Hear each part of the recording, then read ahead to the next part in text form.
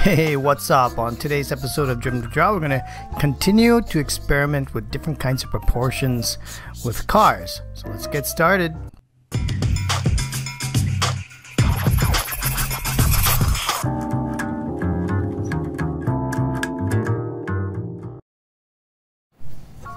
Okay, so I've shown you a few examples of what it's like to just draw some cars, starting with the box. So we're going to now take that same concept and just play around with the proportions a little bit and see what we can come up with.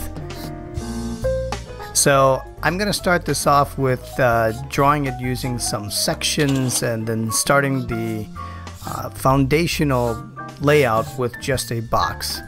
So the first thing I'm going to do here is draw this rectangular shape here at the beginning, and then just going to dissect it in half, which is just drawing a couple of diagonal lines to the corners of the box. And then I'm going to identify that midpoint. So once I do the crisscross, I identify that midpoint, and then I draw a line in the center, and that gives me my center line of this particular box in perspective. Now, before I continue, if you enjoy this kind of content and you enjoy drawing, be sure to subscribe to this channel and give it a like. Also, be sure to let me know in the comment section whether you'd like me to draw any other kind of subject matter, or if there's something you'd like to see. Comment below. I'll be more than happy to put it into my list of ideas. So in the previous example, we finished up a sketch of a Mazda two-door coupe. It was just one of those tiny little sports cars. And what we're going to do here is we're going to go a little bit more generic. That means just creating something out of our head. I'm going to stick to not getting to too many details. The main idea with these examples is just to make sure that we keep it simple so that it's easier to understand before we start to build on it and start adding some of those details. So for this example, what we're going to do is, once again, I'm just going to play around with a shape. So this is very generic, and I've started off here again with a rectangular box. And I've got my 2.5 wheel spacings, approximately, maybe 2 or 2.5 here. And one of the things that you can experiment with is to identify where you may want to be placing your windshield. So some of the other car designs you see are just the generic cars that are out there. You've got designs or cars that are cab forward. You've got designs that are cab rearward, and that is basically the cabin that is set either a little closer to the front, which is cab forward, or a little further back towards the rear.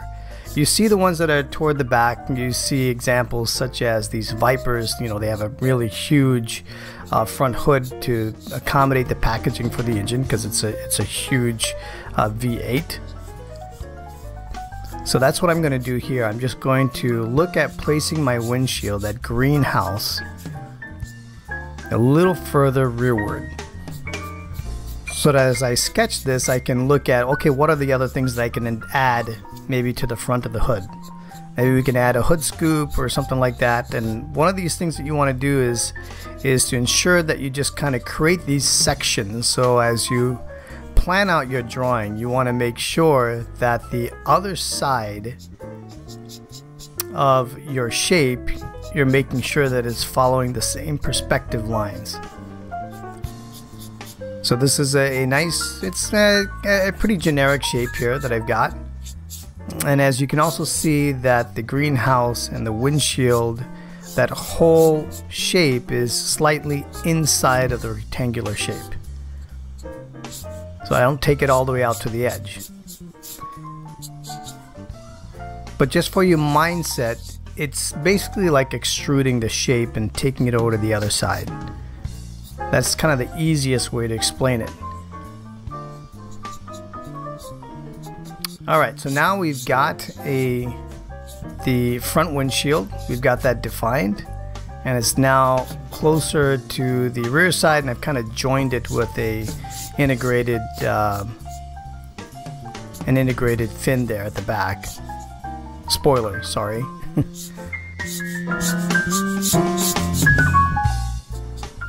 And then I've got a little character line here in the front, and I can define that with the section a little bit. And there we go. You know, this is all you really want to do at the stage. You don't want to get too complicated. Keep everything simple. Make simple shapes and forms that you can build off of later. But this will really help your mind rationalize these shapes without getting too confused.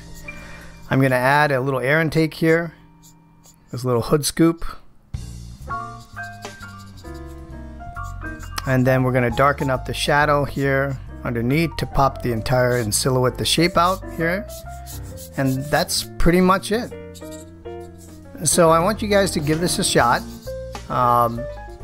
Keep it simple, don't try to get too complicated, and then we'll be sure to switch it up next time on our next video example. Have a good one, folks.